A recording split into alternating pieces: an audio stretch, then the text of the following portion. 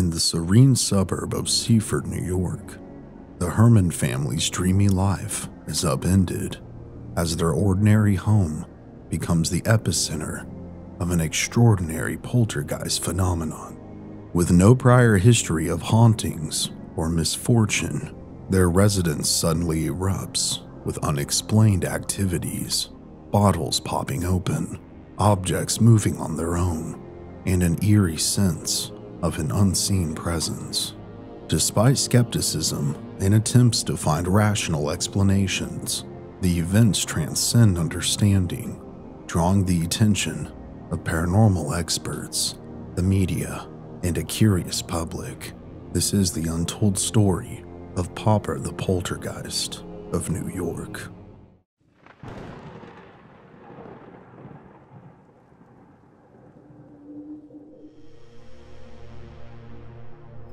Tucked away in the peaceful surroundings of Long Island is Seaford, New York, a place of subtle beauty and calm where the 1950s depicted an image of suburban peace.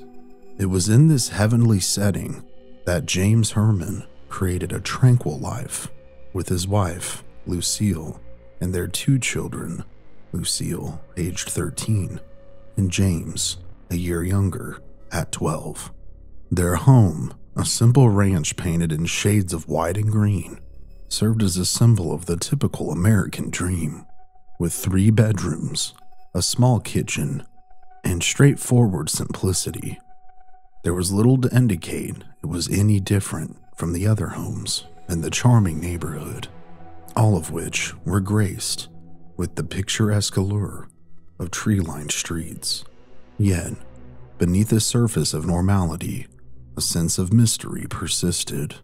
The Herrmann residence, with no dark history or stories of bad luck, was for some reason on the brink of becoming the center of a paranormal happening. This unassuming house against the calm backdrop of Seaford streets was about to inscribe its name in the halls of the supernatural. For unknown reasons, it was fated to be the site of a poltergeist phenomena, one that was so distinctive and captivating that its tale would be forever intertwined with the paranormal realm, casting a veil of fascination over the once peaceful existence of the Herrmann family. And seemingly out of the blue, things began to happen on February the 3rd of 1958. Until this point, the Herrmann family had not encountered anything out of the ordinary within their home. However, on this day, while Lucille was in the kitchen accompanied by her 2 children, an uncanny phenomenon unfolded before their very eyes. Bottles scattered throughout their kitchen, without any apparent cause, began to spontaneously unseal themselves. The caps were forcibly ejected, resulting in their contents erupting and spraying across the room, each bottle cap producing a distinct and resounding pop as it flew off. Some of the bottles allegedly engaged in an eerie dance, moving about with no visible support, a sight that understandably terrified them all. When James Herrmann walked through the door of his home, he was immediately confronted with the confounding narrative of the day's events. Carrying a deep-seated skepticism, James entertained the possibility that the curious happenings might be the result of natural environmental fluctuations, perhaps a significant rise in humidity levels, or an unforeseen chemical reaction within the confines of the bottles themselves. Such hypotheses briefly offered a comforting veil of normalcy over the situation. Yet, this semblance of explanation rapidly disintegrated as the full scope of the phenomena revealed itself to be far-reaching, indiscriminately affecting almost every container in the kitchen. Notably, even bottles secured with screw-on caps, which under normal circumstances would require human intervention to open, had mysteriously unscrewed themselves. The entire scene defied logic, standing in stark contrast to the mundane reality James had expected to return to. A mere 2 days after this bewildering introduction, the bizarre occurrences not only persisted, but escalated, casting a wider net over the household's collection of containers. This time, the activity was not limited to the kitchen or to a specific type of bottle.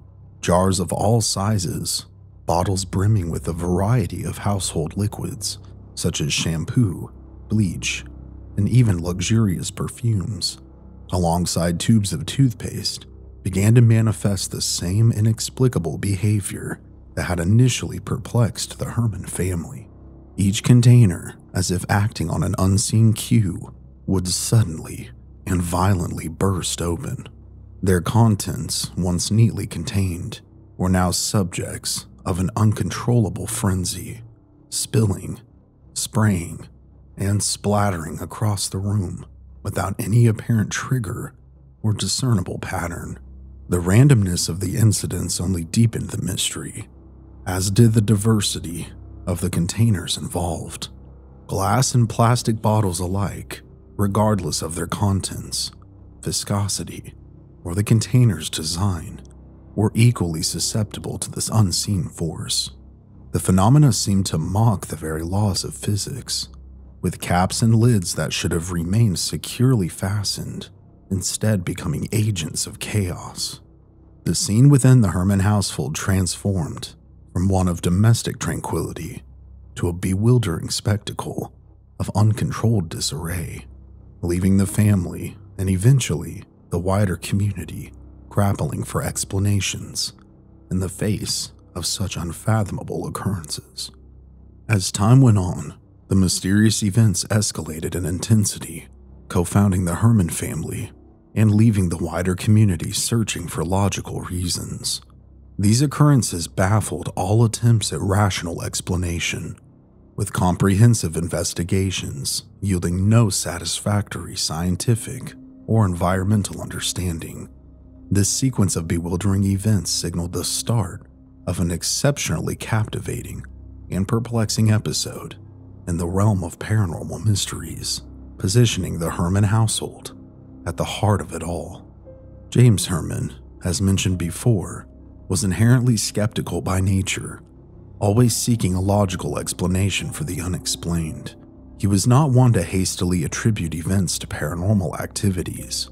When the peculiar happenings first began to unfold within their household, his mind gravitated towards a more earthly explanation. He pondered whether his son Jimmy, with a youthful penchant for mischief, might have devised an elaborate prank, potentially using carbonated capsules or some other mechanism to cause the bottles to spontaneously erupt.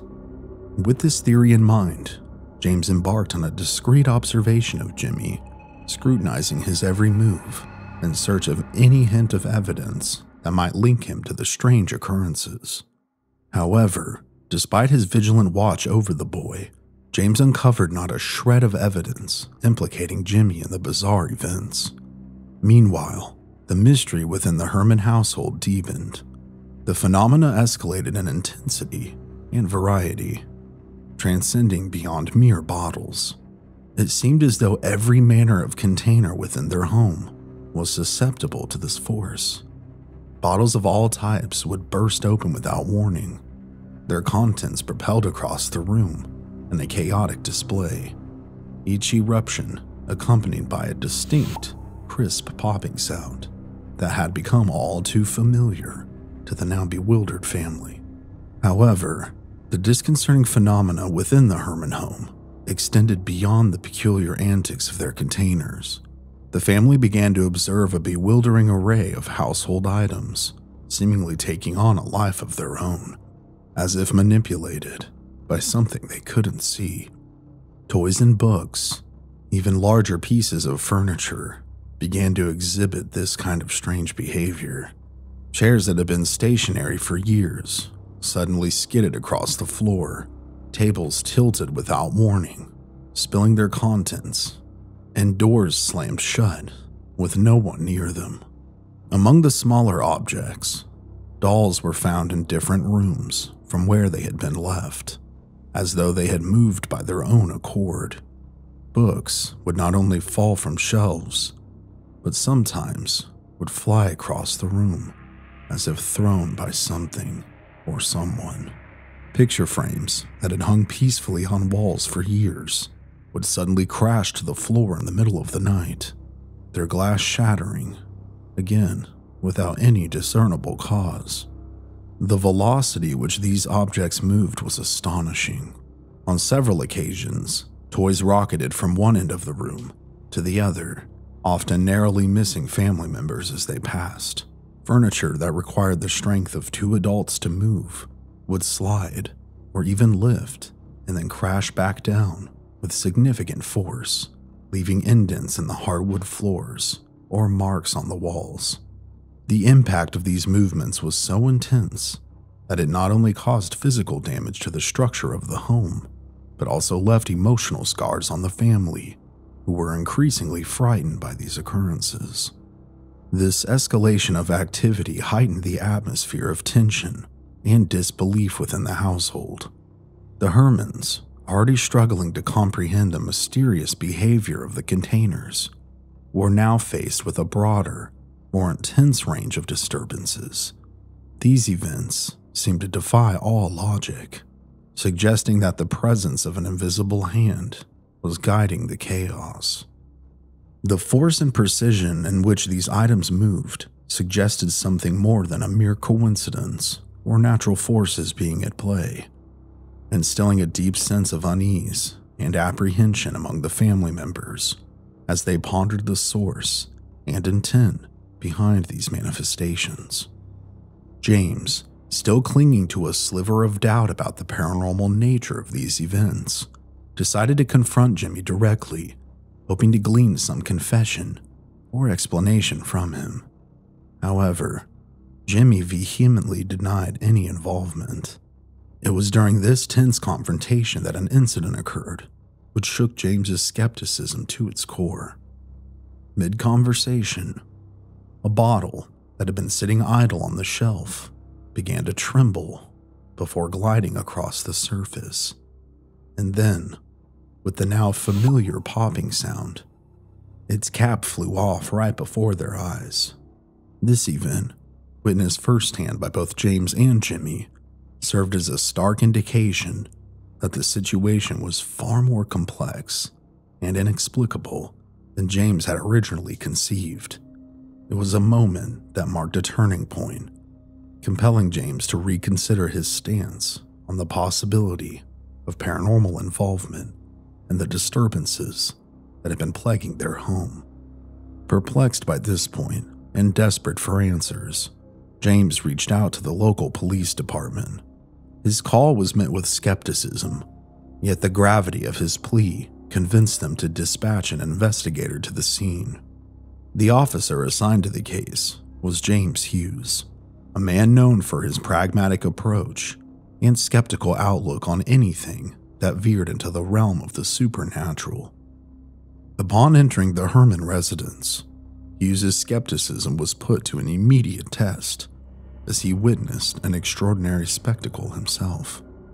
Bottles not only popped, but exploded as if charged with an unknown energy source, propelling shards of glass across the room like shrapnel. Hughes, though shaken, documented these occurrences meticulously, marking the beginning of an official inquiry into the strangeness.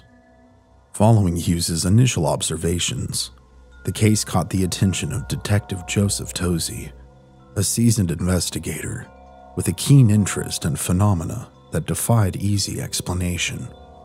Tozzi, determined to uncover the truth, orchestrated a comprehensive surveillance operation within the Herrmann home. Over several days and nights, Tozzi and his team kept a vigilant watch, documenting each incident with a rigor that bordered on the obsessive. The phenomena that they would observe was varied, but also similar to what had already taken place. Bottles previously at rest would suddenly animate, their contents frothing and spewing forth as if under pressure. And a particularly unnerving incident involved a bottle of perfume that, in full view of investigators, glided across the table with deliberate slowness before overturning to release its fragrant essence. Occasionally, bottle caps would detach and zip through the air with targeted precision, narrowly missing the observers and adding an element of personal threat to the occurrences. Tozy noted that each object involved in these incidents, upon examination, radiated an abnormal warmth, as if it was infused with an unseen energy. The climax of Tozy's observation came when a substantially heavy bureau desk, an object of considerable mass and unwieldy nature, abruptly flipped over on its own. The desk crashed to the floor with a thunderous impact, leaving the investigators bewildered and alarmed. This event was complemented by other startling manifestations. A figurine and a bowl were seen to launch across the room, as if propelled by this same force. Their trajectories seemed to be marked with intent to harm. Also, throughout this intensive period of observation, Tozy made a curious observation that the presence of one of the Herrmann children seemed to be a common denominator in the timing of these phenomena. Yet, despite his exhaustive efforts to uncover any form of deception, no evidence of trickery or manipulation could be found. The meticulous documentation of these events, coupled with the lack of any rational explanation, led Tozy to a profound realization. The realization that what he had witnessed transcended the boundaries of conventional understanding, firmly planting the seed of belief in his mind that the disturbances at the Herrmann residence were indeed a manifestation of the unexplained. In their quest for solace, the Herrmann family sought the spiritual intervention of Father William MacLeod from the Church of St. William, the abbot. He visited their home and conducted a solemn ceremony infused with prayers and the sprinkling of holy water in every corner, hoping to cleanse the space of its unsettling disturbances. But despite Father MacLeod's honest efforts and the family's hopeful anticipation, the turmoil within the household persisted, as if the blessing had merely passed through an invisible barrier, leaving the chaos untouched. As the events within the Herrmann residence escalated, word of their plight began to seep into the public consciousness, igniting a wildfire of media interest.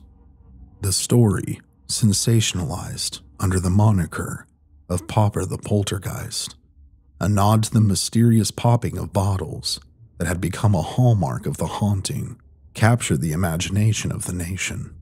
Esteemed publications, such as Time and Life magazines, featured in-depth articles on the phenomenon, catapulting the Herrmann family into an unwelcome spotlight. The surge of attention drew a flood of curious onlookers, paranormal enthusiasts, and skeptics to their doorstep. Reporters and a motley crew of self-proclaimed experts besieged the once peaceful home. Letters, ranging from expressions of sympathy to outlandish theories, bombarded the family day and night. Amidst this chaotic intrusion, James Herrmann remained steadfast in his determination to unearth a logical explanation for the events that had disrupted their lives. In a bid to capture empirical evidence of the disturbances, he went to the extent of installing sophisticated monitoring equipment in the basement of their home. These devices, designed to detect even the slightest vibrations, he thought might help shed light on the source of the activity. But unfortunately, they would yield no conclusive findings, deepening the mystery rather than dispelling it. Journalists who ventured into the Herrmann residence, hoping to capture a glimpse of the supernatural, often left with more questions than answers. Many were first-hand witnesses to the bizarre occurrences that had become part of the daily fabric of the family's lives. In one particular startling incident, a reporter's camera became an unwilling participant in the phenomenon. The flashbulbs in his camera exploded as he prepared to document the scene, adding a tangible, albeit unnerving, dimension to his story. As time progressed, the enigma of the Herrmann household eventually attracted the attention of Robert Zeider, a physicist affiliated with Long Island's Brookhaven National Laboratory. Intrigued by the possibility of a scientific explanation, Zeider conducted an array of tests and analysis within the home.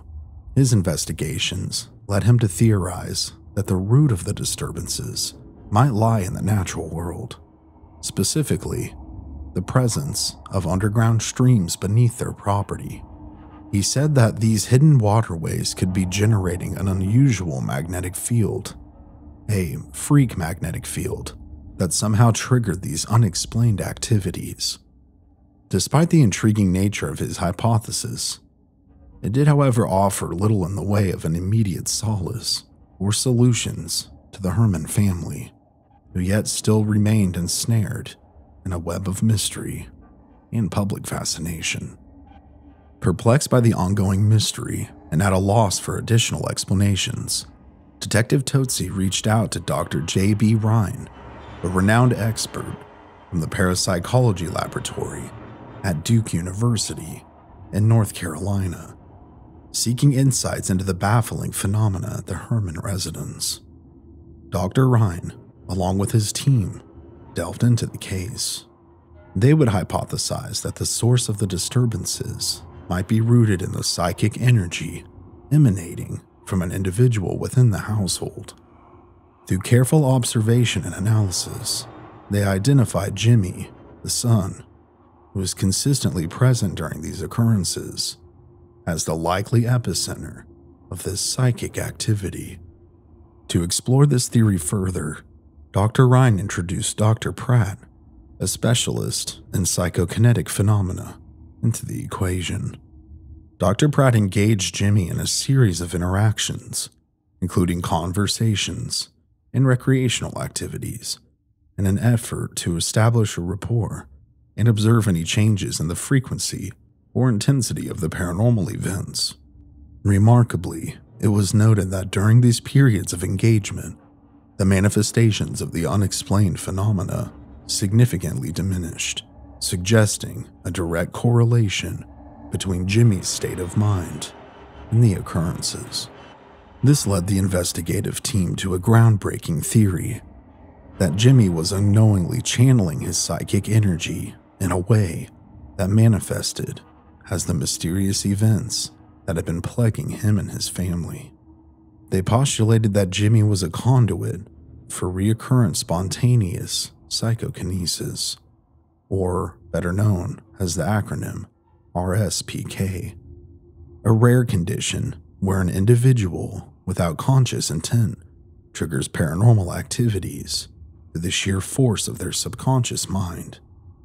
This involuntary projection of psychokinetic energy was believed to be the culprit behind this series of unexplained occurrences, and these findings were considered groundbreaking because it would prove that the Herrmann family wasn't the subject to trickery or the workings of an unknown supernatural entity.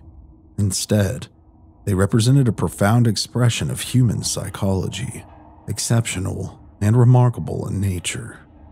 The concept that the human brain could exert influence over physical objects without any tangible interaction was a radical departure from the established norms at the time. This perspective suggested that under certain conditions, perhaps related to emotional stress or psychological factors, that an individual could trigger manifestations of psychokinetic activity. This theory poised that the mysterious occurrences within the Herrmann home, from the spontaneous popping of bottles to the unexplained movements of household items, could be directly linked to the subconscious outpourings of a young man's psychic energy. And although this seemed to be a pretty decent theory for explaining exactly what was taking place, things within the Herrmann household continued to unfold. An array of television crews managed to penetrate the once peaceful abode, their cameras ready to document the bewildering phenomena that had taken residence alongside the family. This pivotal moment in the saga of the Herrmanns not only brought the eerie disturbances into the living rooms of people across the country, but also set a precedent, marking the Popper incident as one of the first hauntings to ever be broadcast on national television. Audiences from coast to coast were drawn into the mystifying world of the Herrmanns, witnessing firsthand the unexplainable events that had disrupted their lives for years. Amid the whirlwind of attention, the Herrmann family found themselves longing for a semblance of normalcy. The constant presence of camera crews, the relentless scrutiny, and the unpredictable chaos that had become their daily lives left them yearning for the quiet, uneventful life they once knew. They sought solace in the hope that the mysterious disturbances that had thrust them into the spotlight would soon dissipate, allowing them to reclaim the peace that they had once had. Their hopes would not be in vain. A turn of events as sudden and unexplained as the onset of the disturbances. The strange happenings that had held the nation's attention came to an abrupt halt in August of 1958. The bottles ceased their spontaneous eruptions. The objects remained still, and the eerie atmosphere that had enveloped their home lifted, seemingly without reason or warning. The end of the disturbances was as much of a mystery as their beginning, leaving many to speculate on the forces that could bring about such cessation of activity. The ending of the haunting brought a profound sense of relief to the Herrmann family, who were finally able to turn the page on this bizarre chapter of their lives. However, the legacy of Popper lived on, its mysteries unresolved, but forever etched into the halls of paranormal history. The unprecedented media coverage it had received had not only brought the phenomenon to public consciousness, but also had set a new standard for how such occurrences could be shared and analyzed on a national scale. The mystery of the Popper Poltergeist remains a source of enduring intrigue and fascination among paranormal experts, standing as a cryptic puzzle that continues to elude any form of definitive explanation. Such is the depth of the mystery that it prompted speculation among cultural historians and cinema scholars that the bizarre occurrences which had unfolded in the Herrmann household might have ignited the creative inspiration for the iconic film Poltergeist. This connection underscores the profound impact that the story has had, not with just the confines of the paranormal study, but also its influence on popular culture and cinematic storytelling. In conclusion, the mystery that is Popper the Poltergeist not only remains a bizarre case that puzzles and fascinates us, but it also serves as a beacon, drawing attention to the vast, unexplored territories of human experience and the natural world. It challenges observers to question the limits of their understanding and to remain open to the possibilities that lie beyond the conventional frameworks of knowledge. The story of the Herrmann family and the inexplicable events that occurred within their home does stand as a testament to the enduring allure of the unknown and the perpetual quest for answers in the face of the inexplicable. But what do you think? Was Popper the Poltergeist an entity, a naturally occurring phenomenon, or something to do with Jimmy the Sun? Make sure to let me know down in the comments below. I'd also like to thank you guys for watching this new video. And if you enjoyed it, please help me out by giving the video a like, leaving your thoughts down below as a comment, sharing this video around on social media so we can continue to grow, and subscribing with notifications on if you haven't already. And if you'd like to watch this video, as well as all my other videos ad-free, check out my Patreon or YouTube membership program, where for as little as $3 a month, you can watch all my content ad-free. Once again, I'd like to thank Bob Hicks for writing and helping edit this video. Definitely go check him out over at The Missing Chapter, because I know that if you enjoy my content, you'll definitely enjoy his as well. Other than that, guys, I did just want to thank you for your continued support. It truly does mean the world to me to be able to do something that I love to do full time. And without you guys, that simply would not be possible. So I truly, truly appreciate you. Until next time, this has been Cody here at Mystery Archives. Remember to please stay safe out there and take care.